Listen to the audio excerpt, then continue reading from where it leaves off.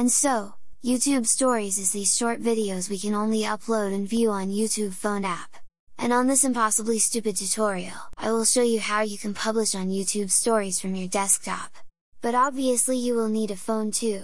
Oh, and by the way, these stories only last 7 days and then get erased, but they get lots of views, actually more than normal videos, so it is a good way to engage and I'm planning to start spamming them daily. Okay, let's get started. So, the first thing you want to do, is to go on your video editor and make a new vertical sequence.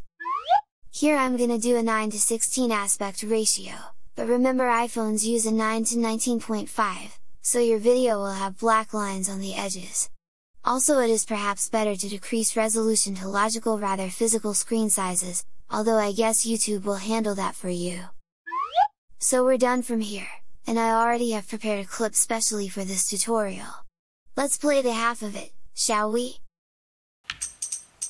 Now, this is a story all about how my GNOME got turned upside down, and I'd like to take a minute, just sit right there, I'll tell you how GNOME became an elementary pair.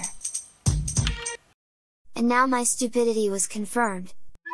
There is one more thing to pay attention, and that is the export. I'm not sure how exactly works because I only have uploaded a single story, but I noticed that Android app can't deal with every encoder, but certainly MPEG-4 will work. So I will go with this for now.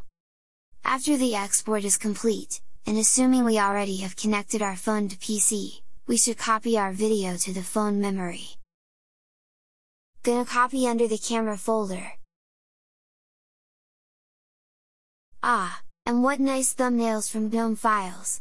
You had one chance to see me, and you just lost it, ha!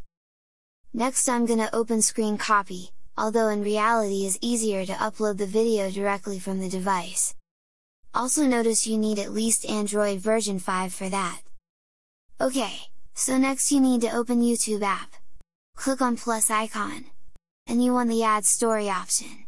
I think you may need to have at least 1000 subs on your channel or something, and anyway, that feature may not be available for everyone. So, next open camera gallery, and select your video. On the right we have a bar with various stuff, that I won't explain, because I don't even know what they do. But one thing I do know is a sticker. So I'm gonna try to add one. But it isn't so convenient with the mouse really, plus there is some lag on screen copy. More than developers are saying. Okay, that is kinda embarrassing now. But eventually I will manage, I always do. Yeah, right. Actually I'm just gonna tap post and give an end to this failed tutorial. And it is more failed than you think, because YouTube only uploaded the half of the video, and I don't even have idea why.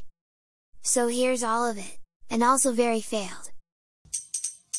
Now, this is a story all about how my GNOME got turned upside down, and I'd like to take a minute, just sit right there, I'll tell you how GNOME became an elementary pair.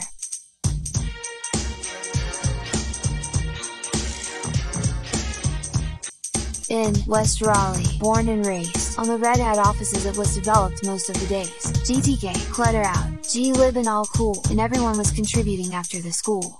When a couple of designers, who were up to no good, started copying elementary in my neighborhood, I got in one little fight, and Chino got scared. She said, "You were moving with your auntie and uncle in Plasma Show."